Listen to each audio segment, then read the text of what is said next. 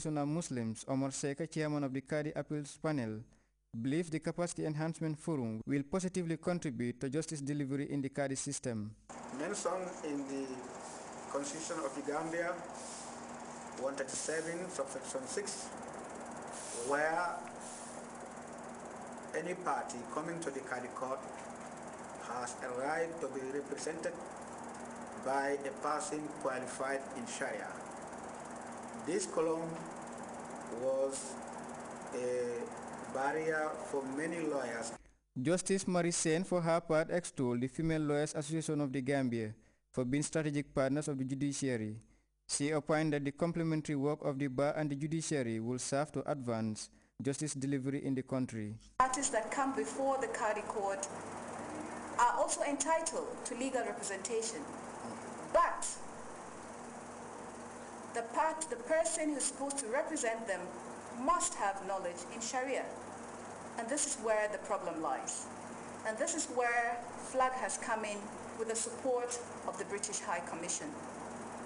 And we commend FLAG's efforts. This particular project is particularly attractive to us because, of course, the multiplier effect means that a great many more people are going to be helped in due course once the training has taken place. And we're particularly keen to help women and children, so in a number of ways we really are delighted to be associated with this great initiative. Dr. Omar Jah, Deputy Vice Chancellor, UTG, is one of the resource persons at the training. Make a difference to inculcate those values substantively and procedurally to capacitize female lawyers who are doing a good job in definitely justice delivery, not only that, but to help women in this country. This training for members of the Female Lawyers Association of the Gambia is envisaged to address issues confronting family issues bordering on marriage, divorce and inheritance, just to name a few. Babukar Kamara, GRTS. The Suleiman Junkung General Hospital in Biam has received a donation of vital medical equipment worth about $1.5 million.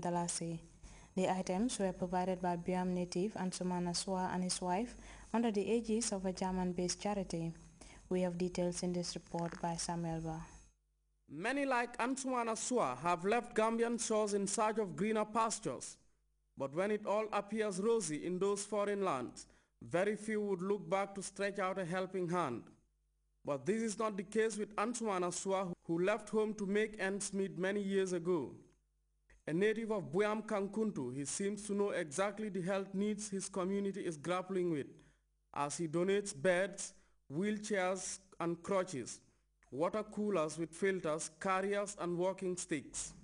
I want to urge Gambians in the diaspora to please emulate what Ansumana have done. And when we do so, there is a lot we can attain. There is a lot we can do for the health sector. There is a lot we can do for the educational sector. There is a lot we can do for the sports sector. You name it. The Gambia German charitable organization is currently led by the likes of Ansumana, among other Gambians, with the sole objective of contributing to nation building. One man that dedicated his time and energy in facilitating the donation of the items is Pa Usman Bojang of KGI. The sole concept of this charity and Friends of the Gambia is to raise funds to complement the effort of the government of the Republic of the Gambia in the health care system, the school system, and guiding program for schools and villages in the Gambia. Speaker after speaker applauded the philanthropic gesture, which they say will beef up ongoing efforts in health service delivery. This noble, coming from an area,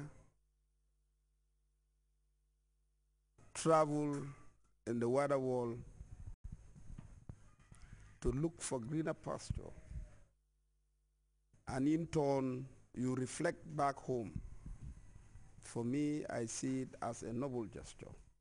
The coming of these items is timely and will facilitate the works of the staffs of the hospitals. Development requires concerted effort.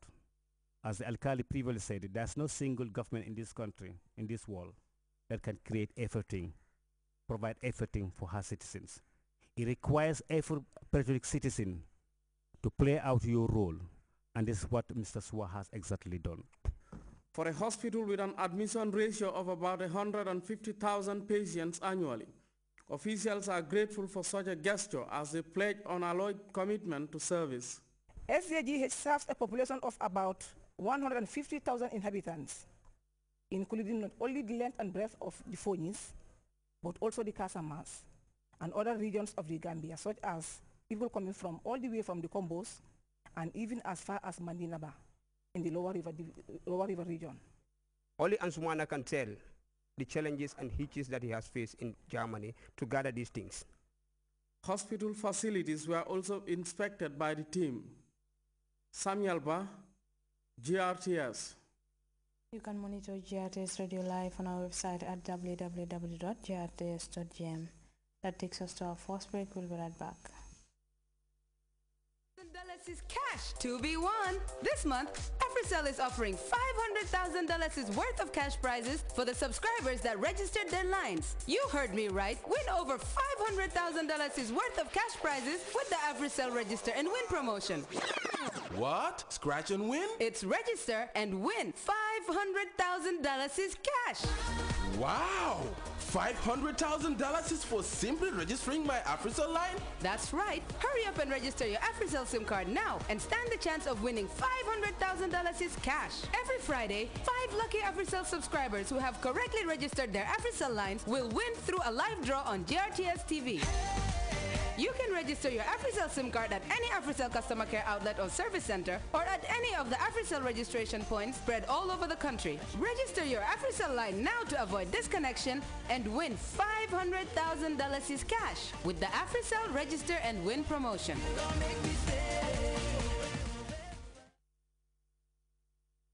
Welcome back.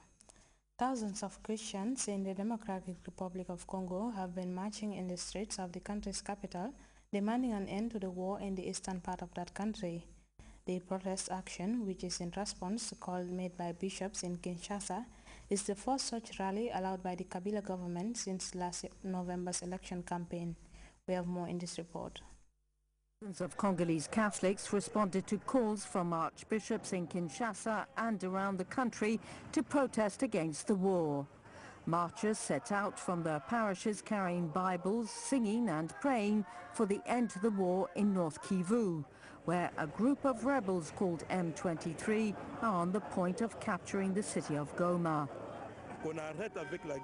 We want an end to the war in the east and an end to the pillaging of our resources. We also want to put an end to this Machiavellian plan to balkanize the country. We were led to believe that if Mobutu left power, it would be to the country's benefit, but I believe the process made the country more vulnerable and our borders more porous. We don't own this country anymore. Marches of hope were held in coordination around the country. Turnout was particularly strong in Bukavu, the main city in South Kivu. Here, residents have had a lot of painful experience of the numerous wars that have taken place in North and South Kivu. They refuse to hear of any talk of their regions succeeding. We must not follow South Sudan's example because those people were in favor of balkanization. In our case, it is foreign powers, our neighbors, who want to balkanize the Congo. This is the first time the Kinshasa government has authorized rallies such as this one since the last election campaign in November 2011. Last December, violence was used against Christian demonstrators protesting against electoral fraud. Mali's interim president, John Kunda Traoré, has had his first cabinet meeting since his return to the country 6 days ago. Like a man making up for last time, the interim president vowed to put the country back on track. He has been busy holding talks with the major players in Malian politics as part of efforts to form a government of national unity. Details in this report. It was Kunda Traoré's first ministerial meeting since his return to Mali 6 days ago. There was a tense face-to-face meeting with his Prime Minister, Sheikh Modibo Diarra. Then there was a brief session with his ministers. The interim president left the meeting early. We have to hurry. We have to put this country back on track for good. For the past 3 days, Traore has been holding meeting after meeting trying to